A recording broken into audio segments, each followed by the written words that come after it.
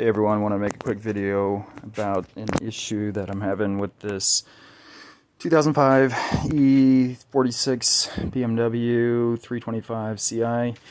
Having a cam sensor, intake cam sensor signal duration issue.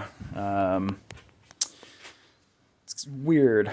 I also originally had a crank sensor issue. I pulled the crank sensor out. It was split, as they will do. Replaced that one, fixed that code, so I figured with the cam code, maybe it's the same thing. Replaced the cam sensor, still had the exact same code.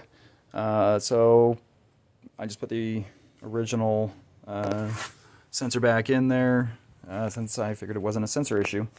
And now I'm doing a lot of testing.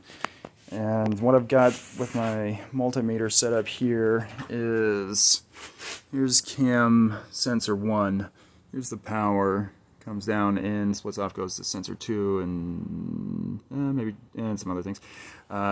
Here's the ground from the DME, here is the signal wire, it's yellow, it goes into pin 29 on the DME, which is right back down in there. So when I try starting it, everything is hooked up as it should be right now.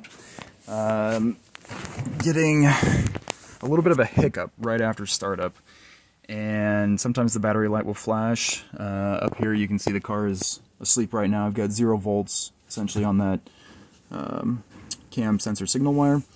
So I'll see if the battery light comes on when we can get this hiccup.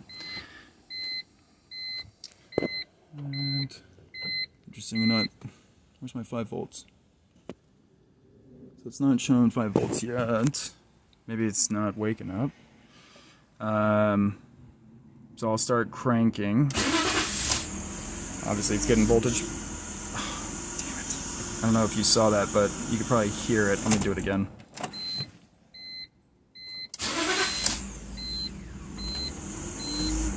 There it is. And then it just evens out. And what I'm getting as far as voltage is 2.5 on average, which is what I probably expect to see coming off of that signal line for the cam sensor, even though I don't have an oscilloscope yet. Let me show you something interesting. So I unplugged that intake cam sensor, come back around. Still getting the 5 volt reference, but when I start,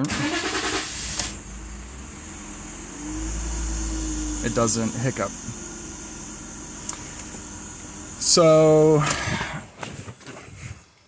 obviously it's giving me the signal at the DME when the car is running. It's something that happens, I don't know if there's a relay right after. It seems, when I've done some testing before, it seems to be almost RPM based instead of time based, or maybe as soon as the ECU thinks that the engine is actually running, because I've had times where it will run poorly at 400 RPMs, and then as it starts to climb in RPMs, it will do that hiccup, and sometimes it'll stall the engine. I have a good battery in the back, but I have also hooked up a second battery here just to make sure that I've got enough juice coming up directly. Maybe an alternator, I don't know. I've tested the juice coming out of the alternator with it running, and it seems to be powering up fine. It comes on within, I don't know, 5 seconds. It's up at 14